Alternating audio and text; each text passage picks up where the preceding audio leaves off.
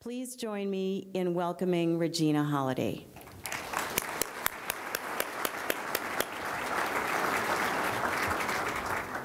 I am super excited to be here. I have been to Madison before. I've been to Madison before once to speak, but I've also been to Madison before in the life that I lived before I hit healthcare. After many, many years of marriage, my husband and I had never had a family vacation with our children. And we had always visited relatives because my family's from Oklahoma and his family's Maryland. That meant every time we had vacation, we had to go visit relatives, which is not a vacation. So in the summer of 2008, there was a film conference here at this hotel. And for the first time ever, we went to some place that was not family for our family trip.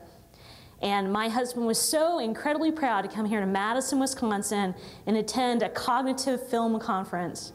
And I was so honored to get to come too with our kids and learn about how cool Madison was and get to go to the free zoo that's here because it's just really epic. So there's a really soft spot in my heart for being here. Speaking of my sons, that's a painting of my son Isaac. He was a little tiny bitty baby, like a 2-year-old when we came to Madison. And here's a little older in this picture. And if you notice, there's a whole bunch of toys behind him, and those are real toys that actually existed for many, many years. And those toys helped you learn how to be a patient. They helped you in your role. And I worked in a preschool for many years, so I did the kind of role playing with children that you need to do to learn how to live as a human being. And there's all these amazing toys and play that children do. And one of those is where a child will have a chalkboard and they'll be drawing on it. They'll line a whole bunch of stuffed animals up in front of them. And they are playing a game, and it is called School. And if there's a child who has a cash register and another one has a shopping cart, putting all the plastic food in, they're playing a game called Store. And if you have 2 children and one is seated doing absolutely nothing and one has a stethoscope, they're playing another game. It's called Doctor. See, for many, many years, children were taught to be a patient is to sit there and not act. My son got to go to a clinic appointment in Washington, D.C., a clinic, okay? And that's where you just can walk in and they will see you. And he was a little bit sick that day, so we went in and we went to the receptionist and she handed us a network computer, like a little netbook. And she said to my son, "You can start building your medical record." And my son was 5. And we took the netbook off to the side and we started typing and we asked questions and I asked him questions about his life and we typed them all in and then we pushed the button that said submit and then we tried to get the netbook back and the receptionist said, "Oh no, you can use it to surf the web while you're waiting for the doctor," which my son was like, "Yes." And so then he took the netbook in with him to the appointment with the doctor. The doctor started talking to him about his eye condition that he had and then started Googling what was wrong with my son on the netbook, and they were talking about it together, and he was pointing to pictures, and he was explaining the entire situation, and then the doctor prescribed the prescription that my son needed, and by the end of the appointment, he was literally strutting out of the doctor's office. He totally owned this. And then just a couple weeks later, it was his 6-year-old appointment, and he went to his regular doctor, and the regular doctor turned her back to us and typed in a computer and asked me all the questions. And my son started getting the wiggles up on the table, and he literally jumped off and walked up to the doctor and said, "When's it my turn to type?" Yeah, so that is the kind of patients that are coming. So that is what my son did when he was 6. What I did when I was 6 was very different. See, I was a poor child growing up in Oklahoma. I didn't understand how to read. I spent my first grade teaching year trying to understand what my teacher was saying when she said A is for apple. And I said, "Okay, get it, A equals apple." And unfortunately, no, there's this thing called phonics. You have to sound things out. And I didn't understand her. So I started drawing everything.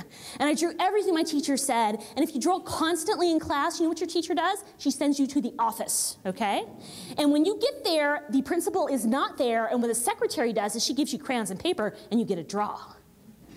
So I spent the whole year doing that, and at the end of my first grade year, I got a piece of paper, and it had a picture of a bee buzzing by on it, and my mom read it to me because I couldn't read it, and she said, "Well, Regina, it says you'll be back. You'll be repeating first grade."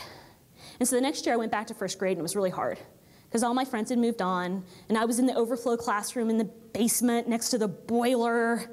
It was so dark and dank, and then at recess, what I would do is I would draw on that wall. So that wall was right on my playground. And I would take shale and chalk and I would draw on it and I would draw on it. And at 6 years old, that's how it got me through a lot of painful times in my life. Now, what was a bright spot in my life was television. So I was in Oklahoma, my future husband was in Maryland, but we were both watching 1970s, 1980s television. Oh, it was a golden age. But anyway, what was amazing is it taught me how to be a patient. These kind of characters like Grandma Walton, great character, amazing lady, I loved her, and then one time she was just gone. She just disappeared from the show. Well, a year later she came back. It turned out the actress who had played the part had a stroke, and her face had fallen, and she couldn't use her mouth very well. But she came back years before ADA had ever passed. She was brought back because she was important. And that was important to me because my mother had Bell's palsy later that year, and I watched her face fall. But I knew she'd get better because of Grandma Walton. Then there's Quincy M.E., love that show. What I didn't know at the time was Jack Klugman, who played the character of Quincy. He was testifying before Congress on a piece of legislation called the Orphan Drug Act. He was the first celebrity testimony. He filled the entire room. And a man who played a doctor on television helped pass a piece of legislation that to this day makes sure patients can get the care they need. How about Hawkeye Pierce there at the top? Love that show. My husband loved that show so much that when I met him in college, he still had camouflage bedding and curtains in his room, okay? And we all watched that last episode, and I bet most of you in this room watched that last episode of MASH.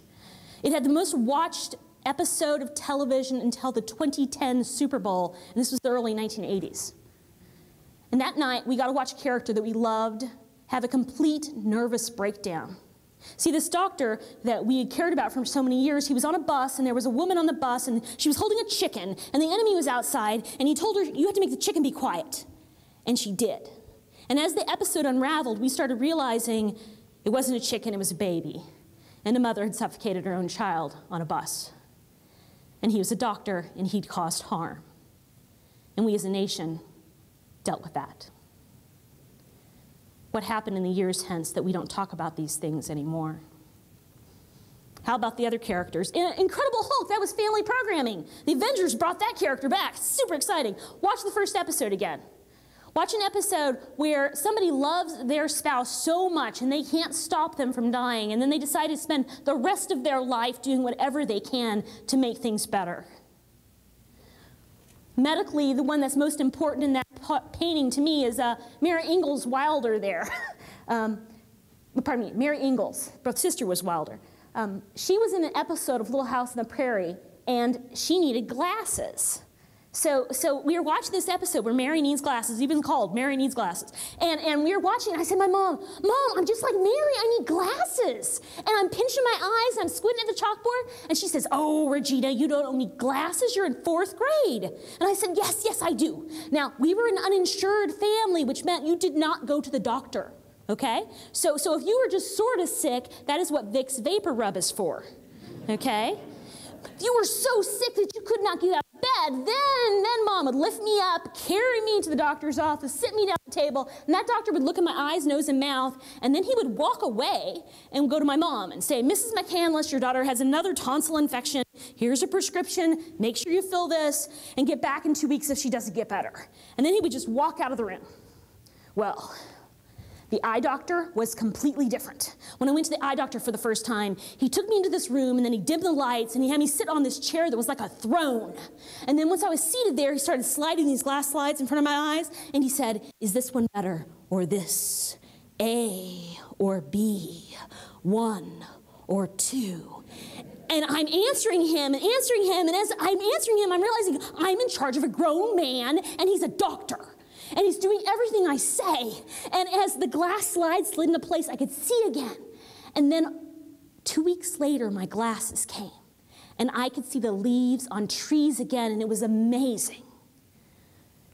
4th grade was a spectacular year. I got glasses that year. My grades started going up. My teacher, Mrs. Graham, she realized I was not stupid. I had something called dyslexia. And she gave me an IEP plan, an individual education plan, before anybody did that kind of thing. And when I got a report card, I got A's. I got A's for the first time, and I was so happy. And when she was putting out my report card, she asked me how to spell McCandless, and I said, well, I think it's an M, and then a big C, and then a little c. And she said, are you sure?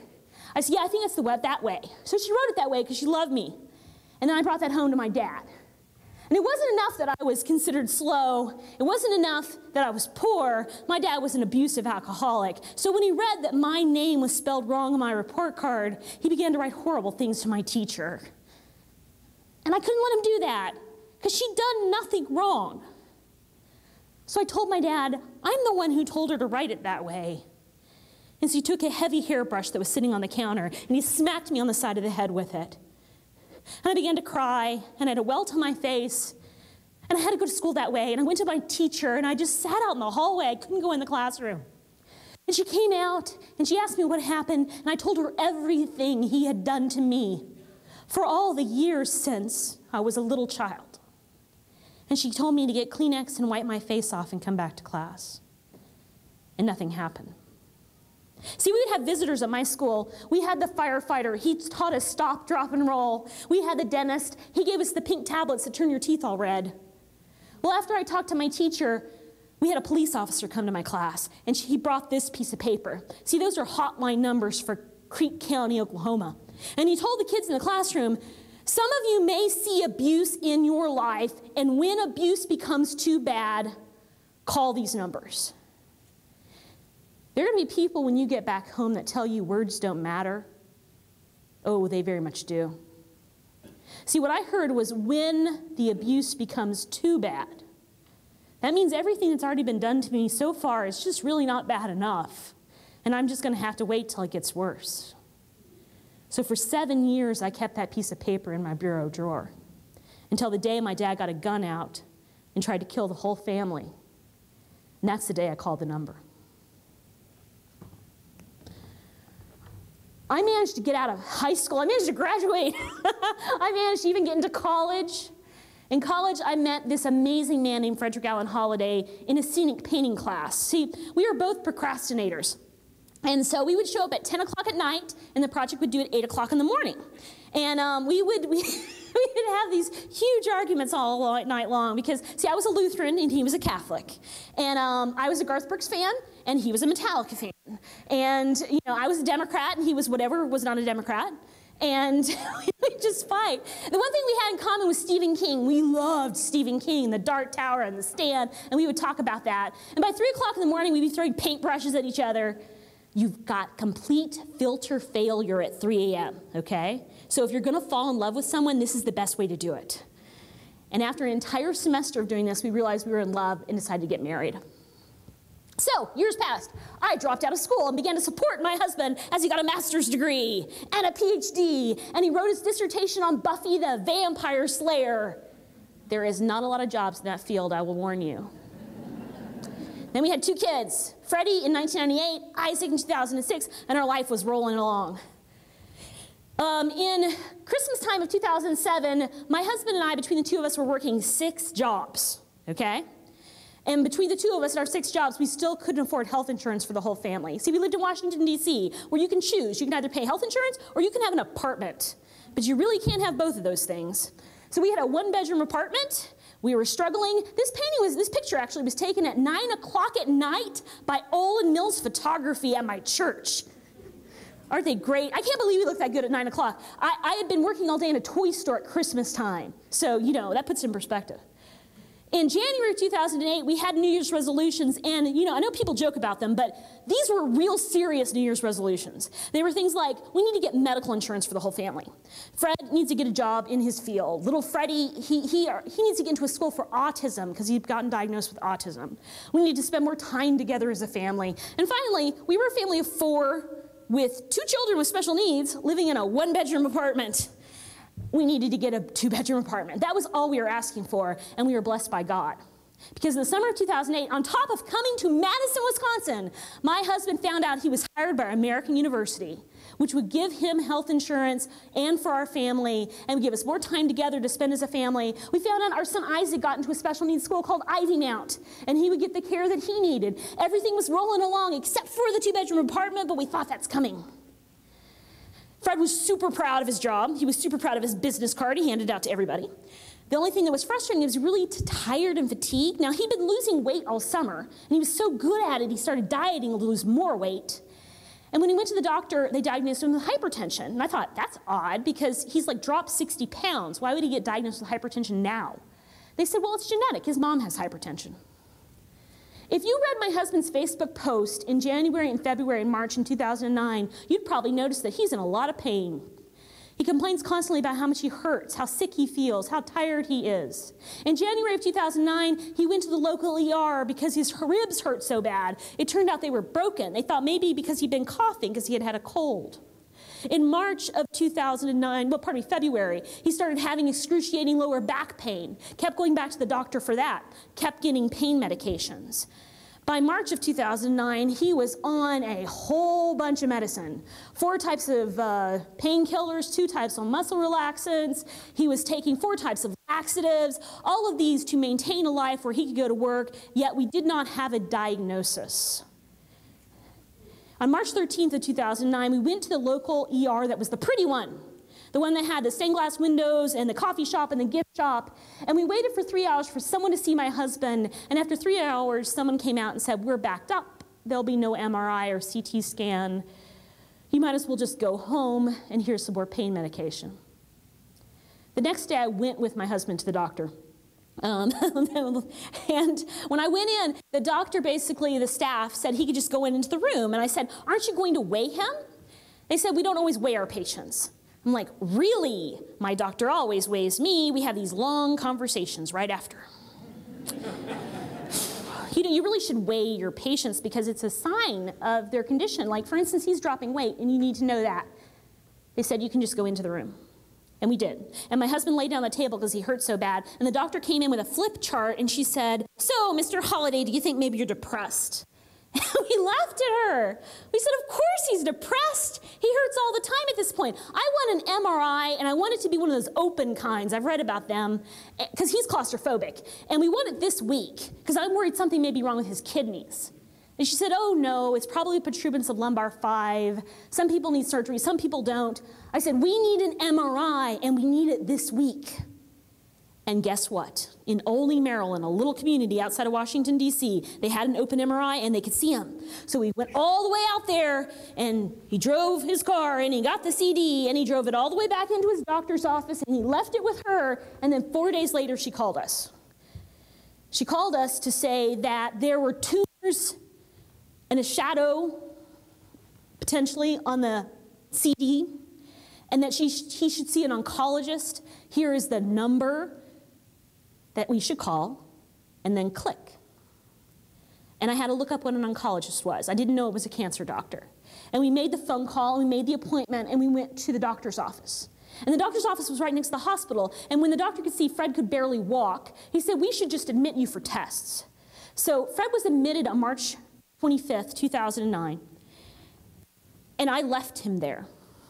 See, I didn't know you don't leave patients by themselves in hospitals. I had 2 little kids at home, and I was supposed to take care of them. I was supposed to go to work at the toy store, and I thought hospitals are safe places to leave your loved ones. On March 27th of 2009, I was working at the toy store.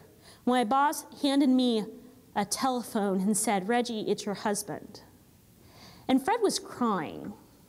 See, the doctor had just been in his room and had told him he had tumors and growths throughout his abdomen, a 3-centimeter tumor in his kidney, and he was so frightened. Can I come as soon as possible? Because I don't understand what's going on. And so I left, and I didn't drive. So my boss's wife, she drove me to the hospital, and I got there as fast as I could, and I went to my husband, I hugged him, and then I went to the nurse's station and said, I want to talk to the doctor who just spoke to my husband, who told him a whole bunch of things. I want to find out what's going on. And the nurse said, well, your doctor has left town for a medical conference. He'll be gone for the next 4 days. He wouldn't return phone calls or emails the entire time he was gone.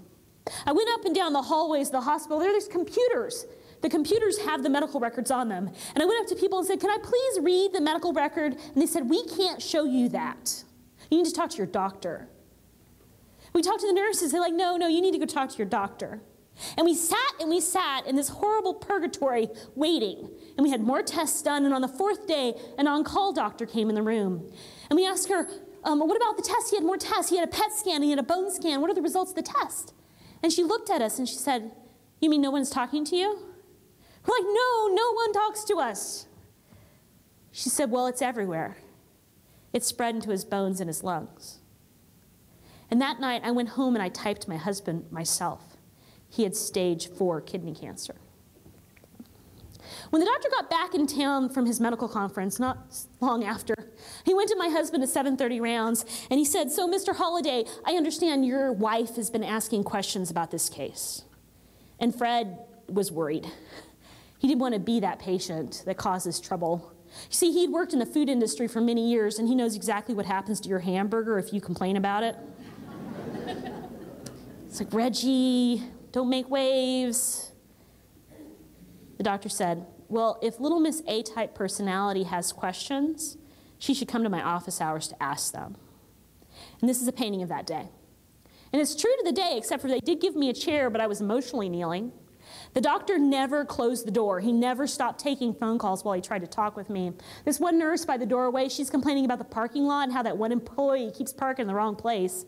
Our friend in blue, she's the tech transport. She wants to know if Miss Rosen's chemotherapy suite will be available later today.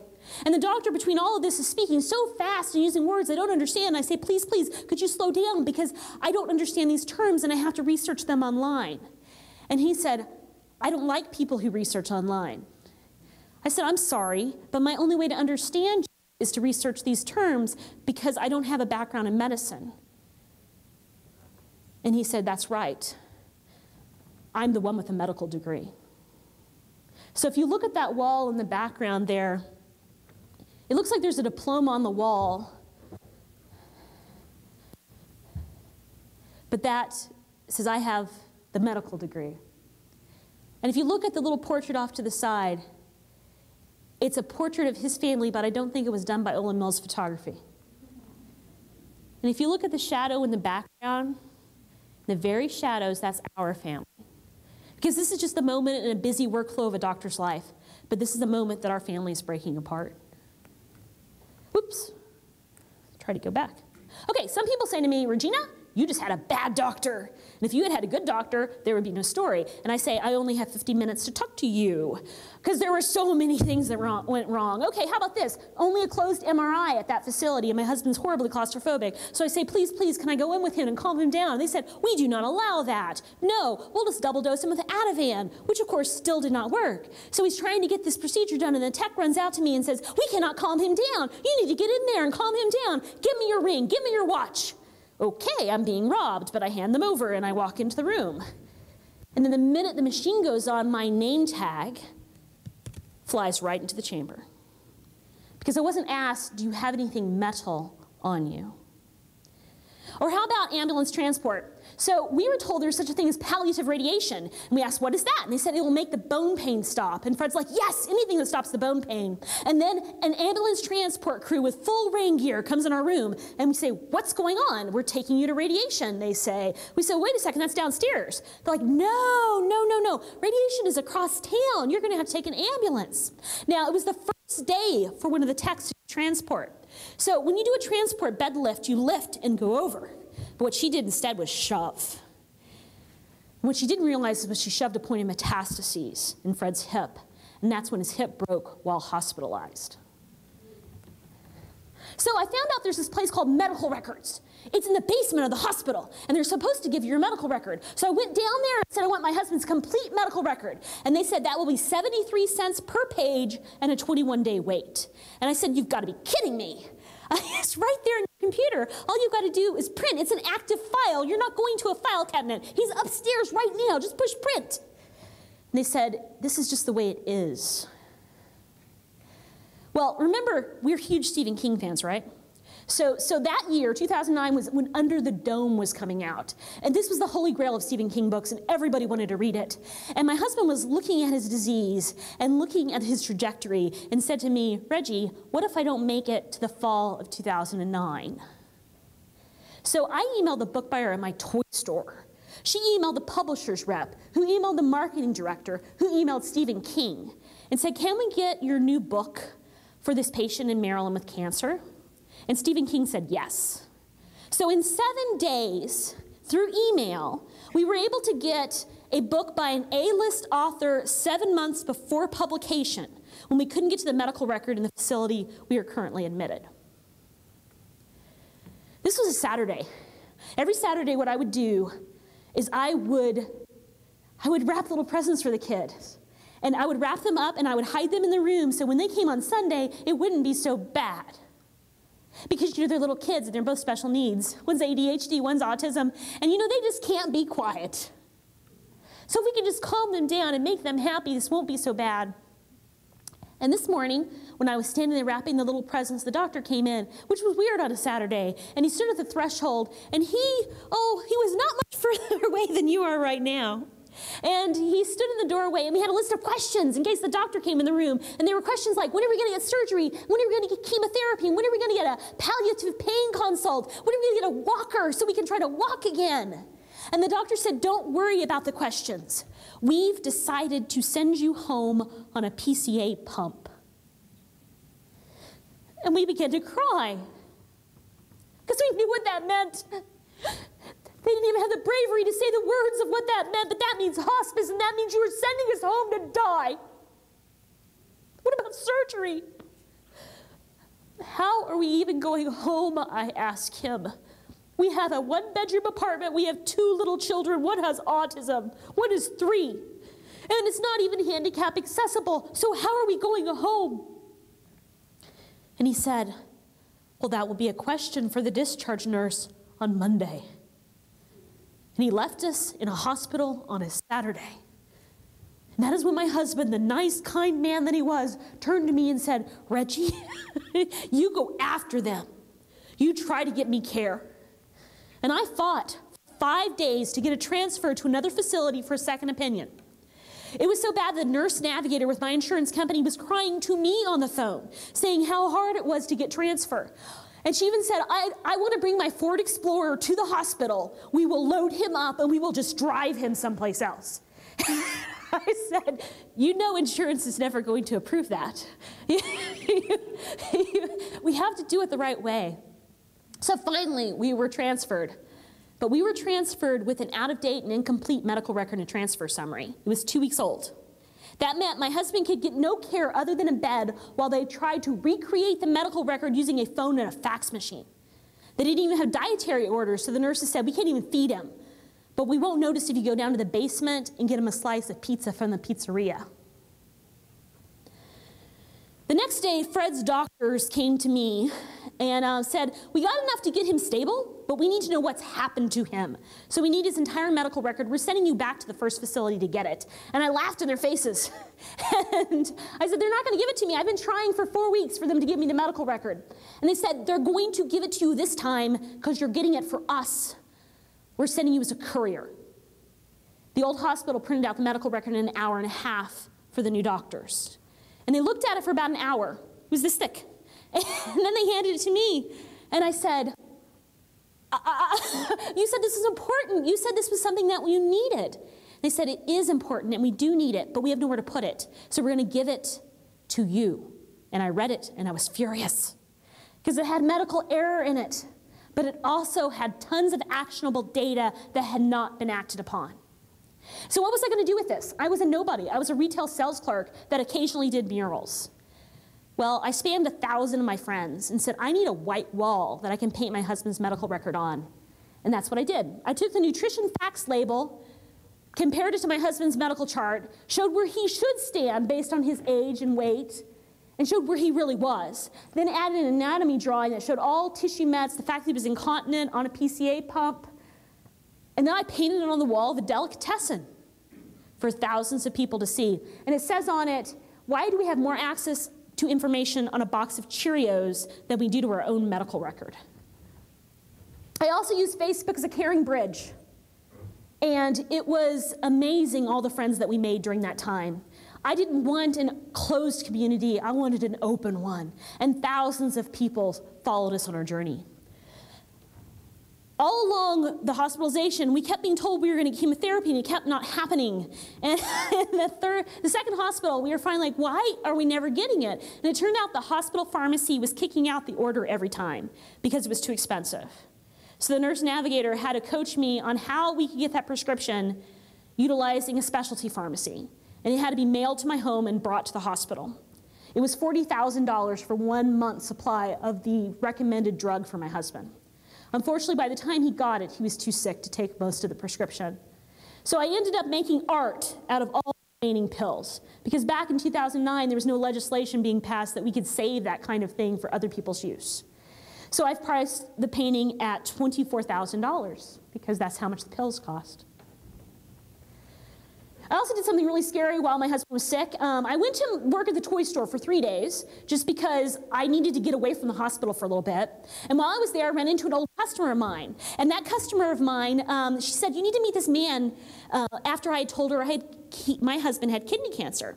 I said, who is the man I need to meet? She says, his name is E-Patient Dave. I met him at a medical conference. He's amazing. And you need to meet him. And I said, well, how do I meet Dave? And she says, well, you're going to need to get on Twitter. And I didn't know what Twitter was. So she says, well, find out tonight. And that night, I got on Twitter with the help of my 10-year-old autistic son.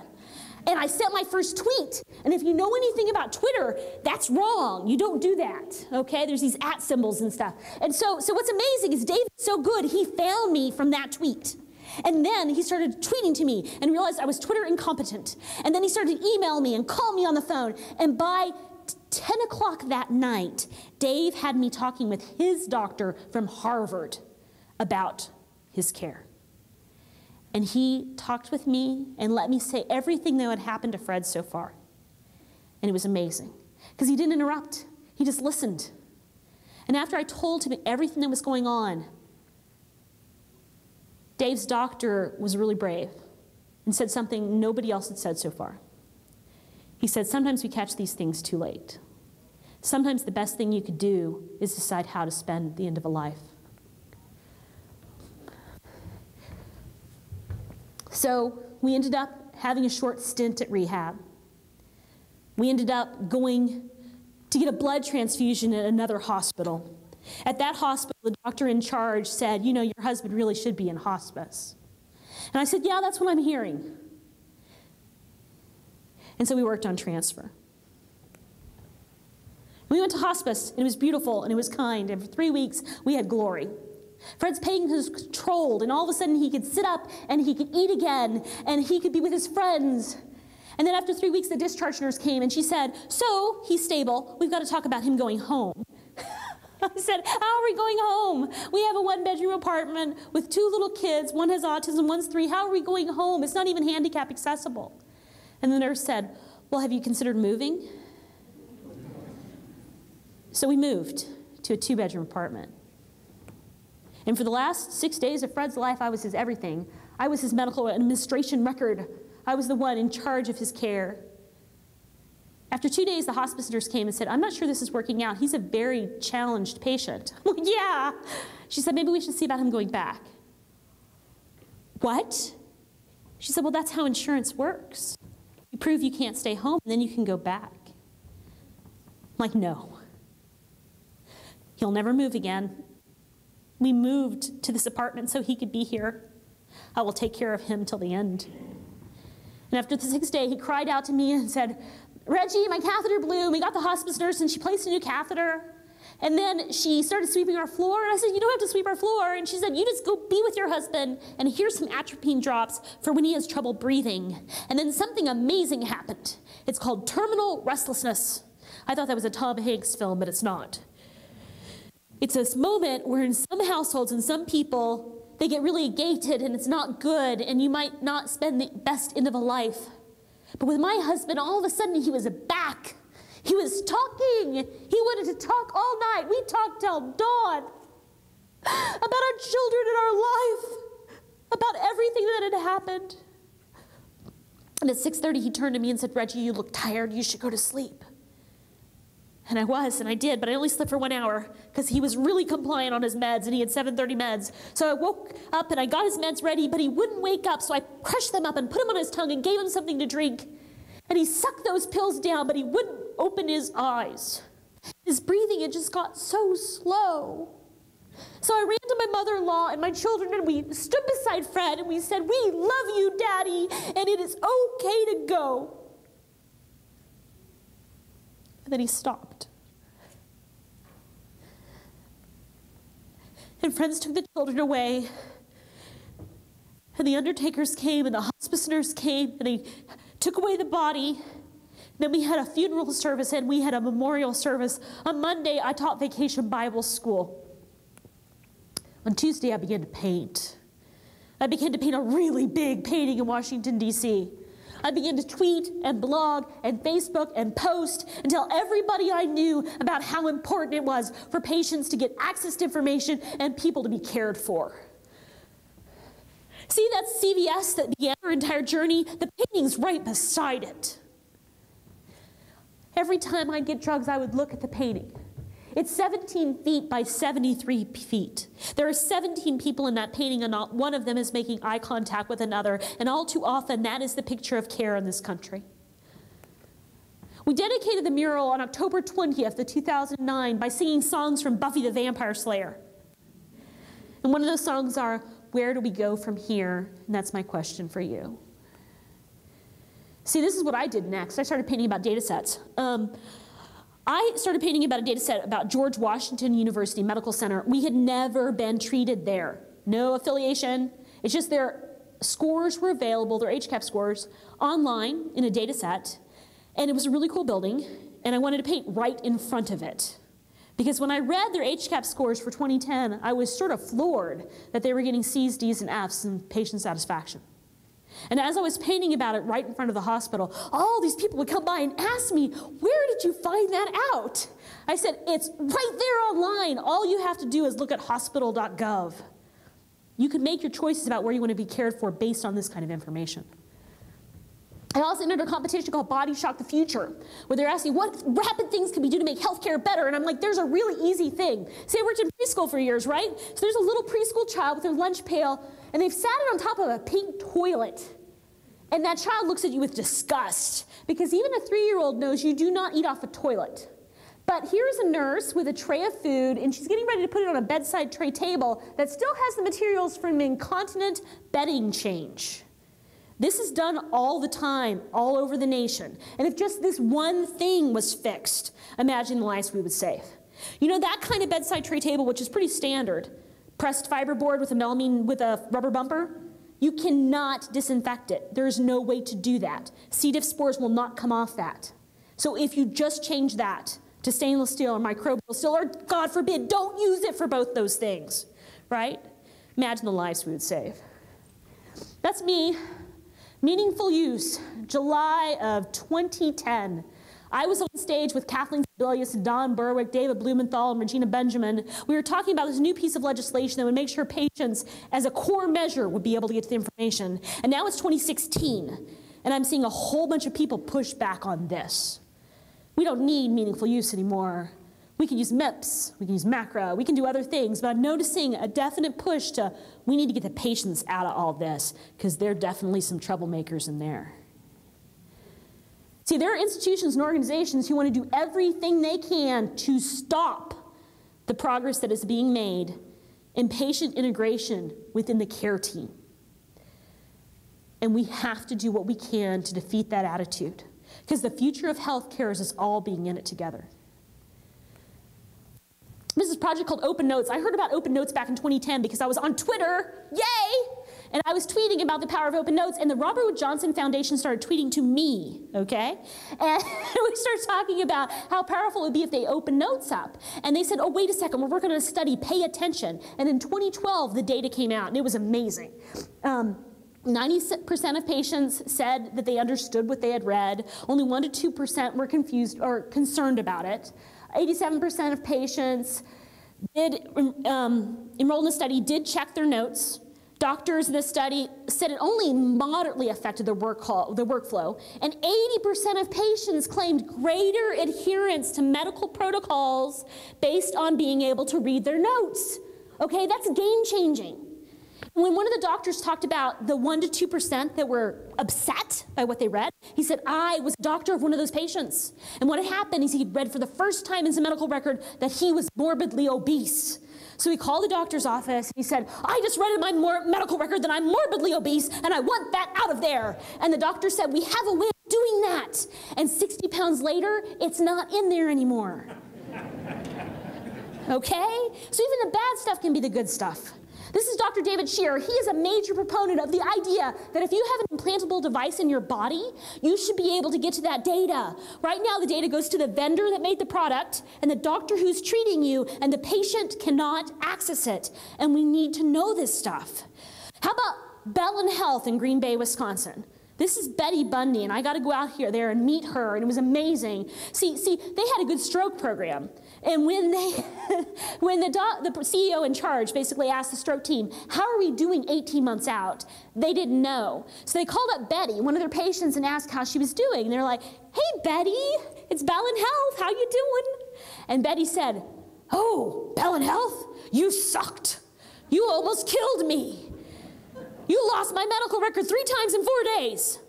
And you know, a lot of facilities would just walk away from Betty, right? Not Bellin. What they did was they had her come to a meeting like this one and sit her in a chair in the center and then ask her questions. And because Betty has complete filter failure, she answers them all. And she's amazing and truthful and spectacular. Everybody loves Betty. So when they changed their EMR system to a new vendor, they named it Betty. And they put that picture on every single computer. And so if you hate the new rollout of blah, you hate the new rollout of Betty. And all of a sudden, everything changed. Because everybody loved Betty. And they understood why they were doing this rollout. This is Michael Graves. Unfortunately, we lost him last year. But he was a designer who had a disorder that destroyed his lower spine. And it made him fall into the world of healthcare. And when he fell in, he started redesigning healthcare. And he created a universal hospital wheelchair that's amazing. And my hope is that his design team keeps up his spectacular work. Adverse Childhood Experience Survey. This was done by the CDC and Kaiser Permanente, and it's worn on the back of Matthew Holt's jacket he wears around the nation. But the Adverse Childhood Experience Study is called ACEs, and the idea is if as a child you suffered through an adult who was abusive, used alcohol, had mental illness, there was a death in the home, if any of these things happen to you, your care is going to be impacted for the rest of your life. Yet when we triage patients, we don't ask these questions. And we should. Consumer Reporting System for Patient Safety is a project that's now being rolled out regionally. If you want more information about it, Helen Haskell is one of the people on the team working on this. But the idea would be, if you were in a hospital and you feel that you're being abused, what if there was a number to call, a website to go to for when the abuse becomes too bad? Welcome to the walking gallery, telling the patient story one jacket at a time. This is a picture actually, of a whole bunch of walking gallery jackets at a meeting at Kaiser. This is a quote by Shepard Fairey, and I love it because it sort of explains some of the vision of the gallery. The more stickers that are out there, the more important it seems. The more important it seems, the more people want to know what it is. The more they ask each other, it gains real power from perceived power. There's this health conference called HIMSS, that has like 40,000 people at it. I usually attend that and several other members of the walking gallery. Usually there's about 40 of us in a room of 40,000. And with just 40 of us, we've trended on Twitter every single year for the past 3 years. That's how many people talk about a painted story walking by and wondering what it means. These are 2 walking gallery jackets, and one is about a conference I put together called Partnership with Patients. The idea is that patients should also do conferences, invite all you, and it should be fun. And we should play musical instruments at them, because guess what? We're amazing. We have so many talents if we could just let them all free. The other jacket, though, that's a coworker at the toy store. Her name's Morgan. And it's a painting where she didn't get to say goodbye to her mother. See, she was a little bit sick when she went on a trip to Europe, but I don't think her mother understood how sick she was. And oftentimes doctors don't talk about this the way they should. So Morgan's mom died while Morgan was away, and she never got to say goodbye. And that's her story. This is Teddy Tan's jacket. Teddy Tan's jacket is non-compliant. He's a doctor for Kaiser Permanente. And he's in the painting and I'm in the painting. We both are bright with the bright, bright colors. And you'll notice all the other children are looking the other way, and we're not. And you're going to see so much in healthcare. There's a whole bunch of people who look the other way. They don't think it's their responsibility, and it is. We can change these things together. This is Keith Boone. He works on HL7 coding, and his jacket is literally about exploding silos. Because right now the silos in healthcare, they're killing people, and we've got to change it. This is Dr. Nick. When he was in medical school, he was exhausted. So were many, many, many of his friends. They weren't sleeping. It was considered a pride and a badge of honor to work multiple shifts and never sleep.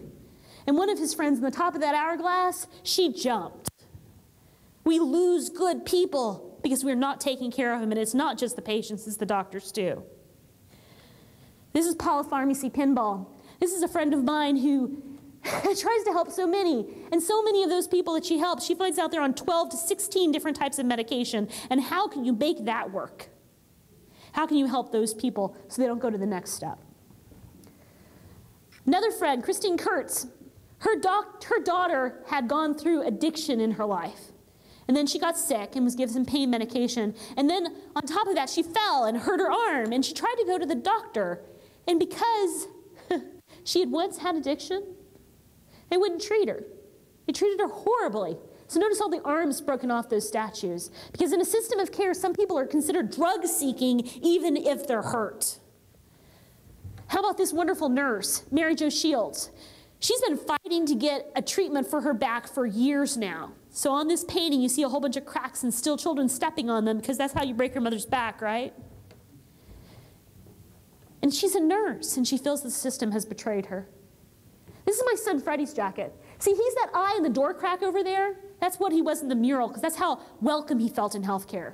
But when he joined the walking gallery, he said, Mom, paint a skull on top of a parking kiosk and put coins in the mouth and on the floor, because you shouldn't make a family pay to park while they're watching their daddy die. This is my son Isaac, the one I started with, the one who went to the clinic appointment, and he's marching as we picket the American Hospital Association with bubbles and balloons and walk around them saying that patients have a voice too, and we have the right to be part of the conversation. You see the jacket he's wearing? He painted that himself at the age of 6. See, all these different organizations have interviewed me about the walking gallery, and I was really surprised when one of them was Wall Street Journal and Marketplace, and I tried to explain to them, I was like, you understand that I paint these jackets for free. I don't charge for it. I mean, it's a mission. We are trying to work together to make healthcare better. And what they told me was, that's fine, but what you're doing is changing healthcare policy, and that changes economics. So remember, you have power, and it may be power on your back. This is an article on ePatientsNet, and it says, Regina Holliday is not special. And I love this article, because I'm not. I was a special ed student who was super poor. I'm a single mom of special needs children. I live in rural Western Maryland in the foothills of Appalachia. I'm as non-special as I can get. Yet, I use every talent and ability I have to change healthcare and make it better. I am Little Miss A-type personality. You can take the most negative and horrible experience in your life and you can make it a positive. And all I ask for you is to join me on that journey. Thank you.